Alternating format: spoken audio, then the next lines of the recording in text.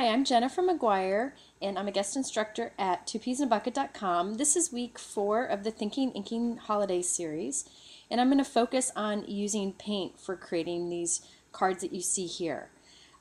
You can do any of these techniques with regular acrylic paint, but I'm going to be focusing on using paint dabbers from Ranger. This is the only kind of acrylic paint I use now. This is a paint dabber. This is a brand new one I have here. I wanted to show you how you use it. It's got this sponge on top, and there's actually a valve in there, and when you press down on it, you can feel the valve release, and it allows the right amount of paint to come out. So I'm just doing a little squeeze, but you can see how easy it is to get that paint right out. So I'm just using the same technique, just dabbing along onto this stamp. So you can see that's just how you ink up a stamp. It's going to be kind of splotchy like that, but it doesn't matter. When you stamp it, it'll look lovely. So you don't want to do this with a super detailed stamp, but this one's just perfect with it. So there you can see what it looks like to stamp with this acrylic paint. This first project uses that same stamp, but we're going to do a paint resist. So I did that on the background here. So I'm going to use that same stamp, the Square Brocade from Hero Arts, and I'm going to dab the pearl colored paint dabber from Ranger all over the stamp, and then I'm going to stamp it onto white paper. So you can see it's pretty messy there, but it'll still stamp nice. These paint dabbers are great for applying ink to a stamp for stamping because it puts just the right amount of ink out and you don't have a super mess like you would if you were using a sponge and regular paint. So there you can see the results when stamping with this pearl paint. So I've let this dry, and you can zap it with a heat gun if you'd like to hurry it along. And I'm going to apply 3 different colors here of Distress ink. I have Rusty Hinge, Vintage Photo, and Peeled Paint. And I'm using my ink blending tool, which has foam on it. And I'm just going to work color real heavily over this. And you'll see the pearl paint is going to hold some of the color, but we'll wipe that off in a second. You can do this with any color acrylic paint. I just like this pearl because it gives a lovely shine when we're done. So I'm going to go back with a wipe, and you just want to wipe it a little bit. You don't want it to get saturated because it'll just lighten everything. But you can see how that pearl stamped image just pops. It gives a great ghost-like image in the background. You can see here in the light.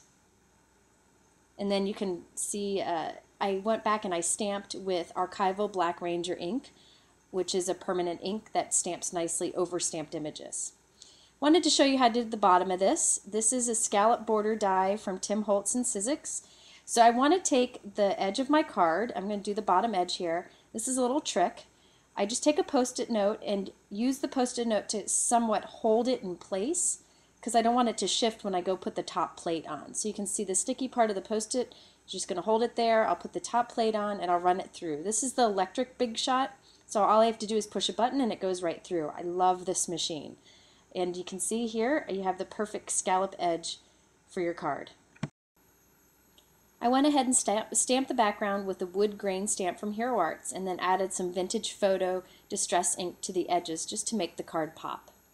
One of my favorite tricks is to use these thin strips of cardstock instead of a big mat behind a project. This is my favorite adhesive from American Crafts. It's little permanent dots that rub right off. And it's great for putting on thin pieces like that. Now I just stamped this tree using this Merry Christmas tree set from Hero Arts. It's my favorite holiday set of theirs. And I just stamped it on some basic gray paper with some Vintage Photo Distress ink. This is a great technique to make just a plain stamped image pop. I'm using some peeled paint ink and just adding splotches of color in certain areas of the tree, and you can see how where it's not inked in the center, it looks like it's almost highlighted.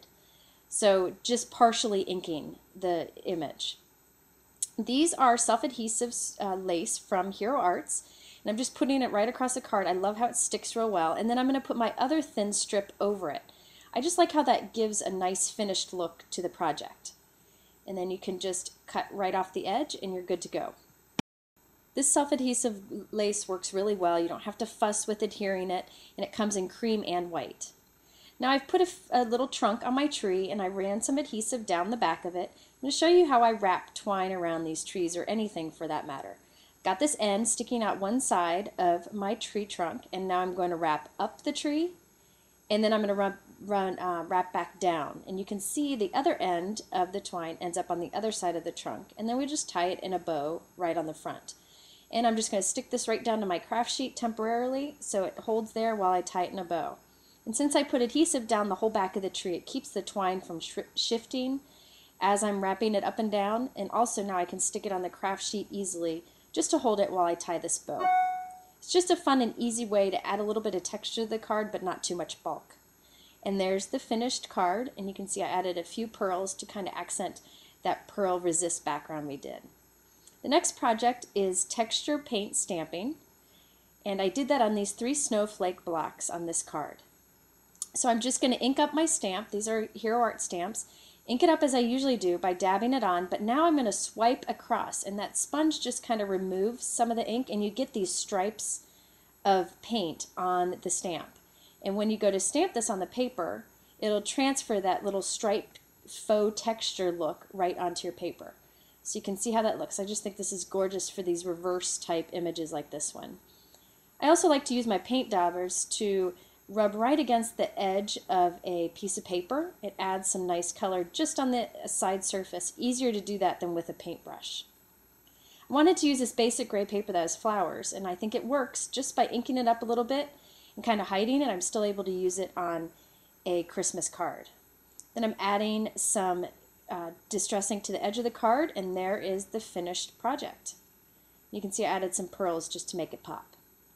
Next project is faux letterpress with paint, and you can see I did this on that rectangle in the background there. I'm using Sizzix embossing folders. These are my favorite because they're nice and large, and some silver paint. I like to open up the paint sometimes and just use it as regular paint and pour it on my craft sheet. It just wipes right off. This is cut and dry. It's just a foam piece that you cut pieces off. It's from Ranger, and I just like it because it applies paint really nicely. So I'm kind of just covering that whole foam piece with some silver paint. Open up the embossing folder, and on the side with the raised areas, so on the male side, I'm going to just lightly rub some paint over just the raised area. You want to try not to get it in the crevices along here. So I'm just lightly rubbing some paint. I need a little bit more here, and then I'll go back and lightly dab along it. So what's going to happen is when I put a piece of paper in here to emboss, the paint will actually end up in the crevices of the paper, or in the valleys on the paper, because I'm being careful just to lightly dab onto the raised areas of the embossing folder. I've always liked letterpress, and I thought this was a great way to kind of create it on your own. So I'm going to carefully put a piece of white paper in here. You don't want to let it shift. So you close it up tight, run it through your embossing or through your Big Shot or your Cuttlebug or whatever machine you have, and you'll end up with this letterpress look. I'm going back with these Fantastics just to add some paint in the areas that the paint didn't transfer very well. Now I'm adding a little bit of antique linen and vintage photo. I like to do both because it gives a little bit more dimension over the entire surface. I wish you could see the raised areas. You can kind of see it there, but it's really lovely in real life. Now for this poinsettia, I'm just dabbing lots of cranberry red paint all over the flower, and then I'm going to actually go back with red pepper, which is a little bit lighter, and dab in the center of the flower before I stamp. Now I will get a little bit of this cranberry onto my red pepper dauber here, but I'll just go back and wipe it off, and then it'll be good to go, and I don't have to worry. There I'm just taking off that extra paint, and you don't have to worry about it transferring again. And you can see how lovely that adds a highlighted look to the center. This is one of my favorite tricks with pearls. I like to do 5 or 6 in a circle, as I'm doing here, and these are from Hero Arts, and then I'm going to go and fill in that hole. You can see the circle that I've formed there of pearls. I'm going to fill in that hole with some glossy accents, fill it in pretty good, so that when I go back with a large yellow pearl and stick it on top, it will stay there, and I'll end up with this dome of pearls. So it looks kind of like a button that's there, but I've created it on my own. And that'll stay put very well because I use glossy accents. So there you can see the flower there. So this next picture should show the letterpress. There you can kind of see the texture you get from that. Thanks for watching another video for 2peasinabucket.com. If you have more questions, just visit our website, and I hope you have fun with paint.